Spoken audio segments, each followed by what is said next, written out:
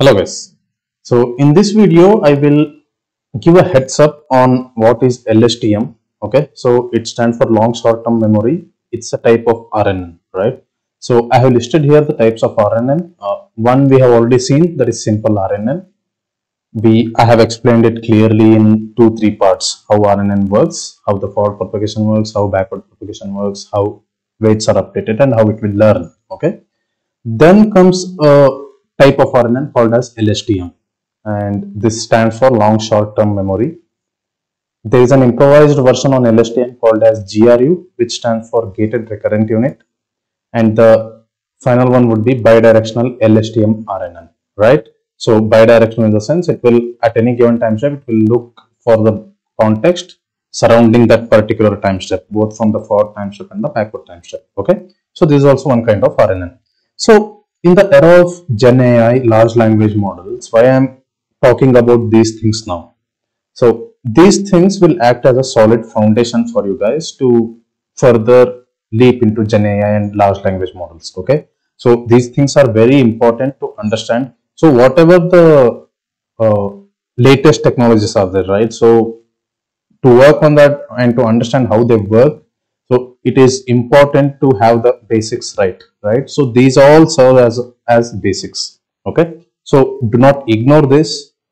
Please try to learn from the bottom up, right? So that you will have the solid knowledge and solid understanding of how the things work from the inside. Okay, so now let's come back to LSTM. So when we have already a RNN model, we have seen, right? So why do we need another type of RNN called as long short term memory, which is LSTM, right? So why do we need it? So probably I will take around two or three parts in the video in order to explain LSTM completely end to end. So this part will just concentrate on why do we need another type of RNN called as LSTM, why we cannot just go with the simple RNN model. Okay, so I'll set the stage for why, right? And then I'll explain in my second part maybe what LSTM is, and in my third part I will tell how it works and why it works. Okay, so it will be divided in 3 or 4 parts. Let's see how it goes. Okay, so in this part I am setting up the stage as to know why we need LSTM. So it's important to understand this video so that you will have the continuation for my next videos on LSTM. Okay, so please watch it till the end.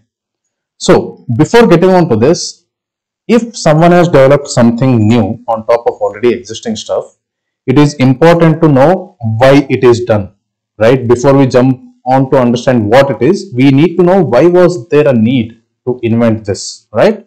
So that's what I'm setting up the stage for right now in this video. Okay, so let's get started. So let us consider a set of 3 sentences here. I have written it, right? So the sentence 1 says, the guy I met today while on walk was my classmate. So there are multiple words in between. Okay, so it's a long sentence. These dots are just to denote that it's a long sentence. Okay, so the sentence 2 states that the guys I met today while on walk, some few words, were my classmates. Okay, so why I have written these 2 sentences, you have to understand these 2 things. So when I said the guy I met, the word was here. So the guy I met today while on walk was my classmate. The guys I met today while on walk were my classmates, right? So here you need to understand the subject here. So guy and guys, right? So this is singular and this is our plural, right? So there is more than one guy here, right? So if there is a singular subject, the word used was. Right? The word used is was. When the subject is plural, in this example, the word used is were. Right? Guy was, guys were. Right? So if these 2 sentences are quite long, then our simple RNN would fail to guess the correct word here. So if we feed in the sentence starting from the guy I met today while on walk, dash my classmate, and I ask it to predict the dash, fill in the blanks. So it may fail to fill it in a correct way. So maybe in the second sentence, it may fill it with was instead of were. So which is wrong, because the subject here is, I'm talking about multiple guys I met while I was on walk, right? So these things we have to capture. So this will be a problem with a simple RNN architecture. So how the simple RNN architecture looks like? So this is what it is, right? So we have already seen this when I was explaining RNN backpropagation and backward propagation, right? So what happens? So when we backpropagate through this time steps and start to update the weights WA, WX, WY. So we go on backpropagating through multiple time steps. So if the sequence happens to be long, so in this type of examples, we will end up calculating multiple derivatives of all these activations, right? So we end up multiplying those activations, right? DL with respect to DAT, and we go on multiplying DAT with respect to DAT minus 1. So we go on all the way till DA2 by DA1. So there are multiple multiplications on the gradients. So these are called as gradients, right? So what happens?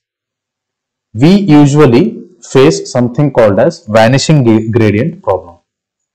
In simple RNN architecture, we face something called as vanishing gradients or exploding gradient issues, right?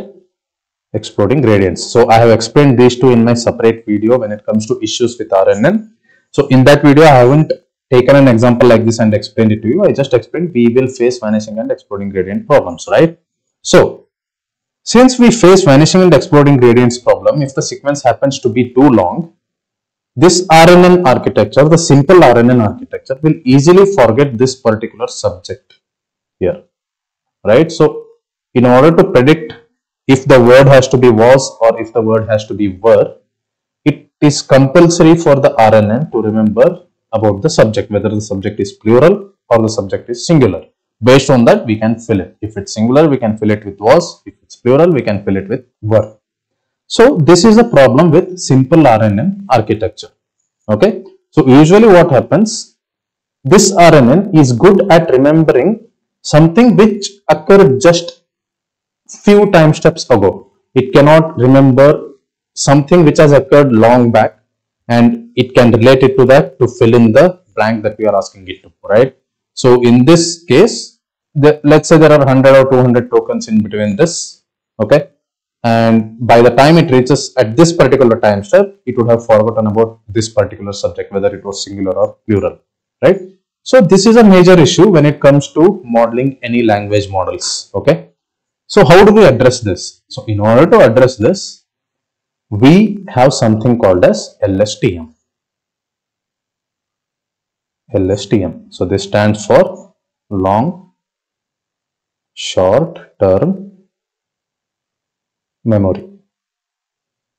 Okay. So as you can guess from this expanded LSTM name, so you can guess it that it holds the long memory and also short memory, right? So basically LSTM is good at remembering the long term associations and also the short term associations. So how it does? So it basically has something called as memory cell associated with it.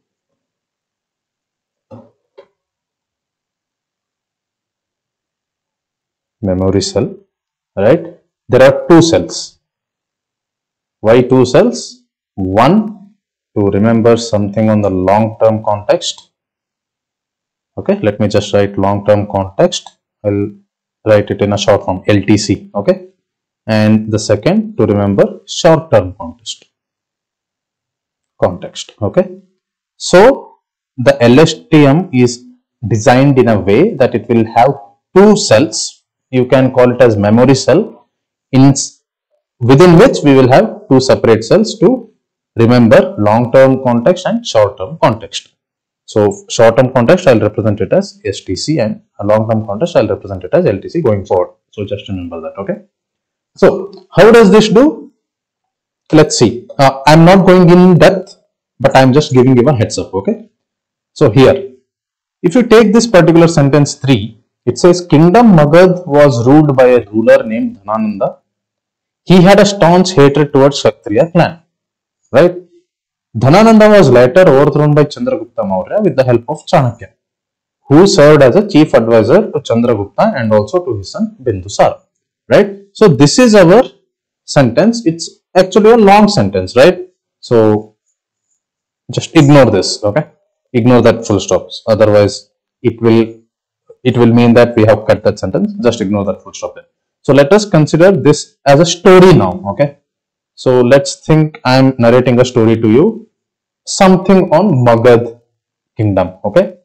So what it states, initially kingdom Magad, right? So this is important. So kingdom Magad is one subject, okay? And there was a ruler whose name was Dhanananda, right? So these things should be remembered. So what LSTM does, it will start remembering kingdom Magad ruled, name of the ruler Dhanananda. So it will start putting few things into long term memory and short term memory. So it's STC and LTC, right? Then I'm saying he had a staunch hatred towards Kshatriya clan, right? Dhanananda was later overthrown by Chandragupta Maurya, right? So what this states, kingdom Magad, there was a ruler Dhanananda. By the time we scan this sentence till here, we know that Dhanananda was overthrown. So we need to remove Dhanananda from long term context. I have to replace Dhanananda with Chandragupta Maurya, right? I have to replace this. So how do I replace this? I replace this from my short term context. So initially the short term context would also have Dhanananda and Chandragupta Maurya till we scan at this point, right? Scan till this point, Chandragupta. Then what happens? I am saying Dhanananda was later overthrown by Chandragupta. So Dhanananda is a done deal. So what I will do, I will replace Dhanananda from my long term context. I will replace him with Chandragupta Maurya, right? I am stating he was later overthrown by Chandragupta Maurya with the help of Chanakya. So Chanakya is also an important subject here, right? It's a name of the person. So I will get it here in my long term context and also in my short term context. Chanakya, right? Who served as a chief advisor to Chandragupta and to his son Bindusara. Okay. So what happens till we scan here? So we have totally done away with Dhanananda, right? So this is not required till we come to the end of this sentence. So we need to remove Dhanananda from our long term context here. What all we need? We need Chandragupta Maurya, who was made ruler of Magad Empire with the help of Chanakya. Later Chanakya served as chief advisor to Chandragupta and also Bindusara, right? And I'll also have the word chief advisor. So it states the position that Chanakya held in Chandragupta Maurya and Bindusara's kingdom, right? So this is how LSTM works. So what it does, it creates two separate memory units, long term for one for long term context, another for short term context, and it goes on replacing the words, okay, based on the sequence of inputs that it receives, okay. But how does this do all these tasks, right? So how it does, how it achieves it? So it achieves with the help of something called as gates. So we have total 3 gates: input gate, output gate, and another thing called as forget gate. Okay, so these things will help in order to maintain our long term and short term contexts, right? So this, if you understand why we need LSTM, next understanding the architecture of LSTM, how it is implemented, it will be easy. Okay, so hope this video is clear, guys. If you are liking my content, please give it a thumbs up. In my next video, I'll talk about the architecture of LSTM. So it's not as simple as RNN, a simple RNN. We'll have multiple computations involved, and the simple block would also doesn't look simple on LSTM. Okay, so please listen to my explanation with full concentration. Okay, So that's it for this video. If you haven't subscribed to my channel, please do subscribe so that it will help me to keep me motivated on releasing the contents like this. Okay. So that's it. Till we see in the next video. Happy learning. Bye bye.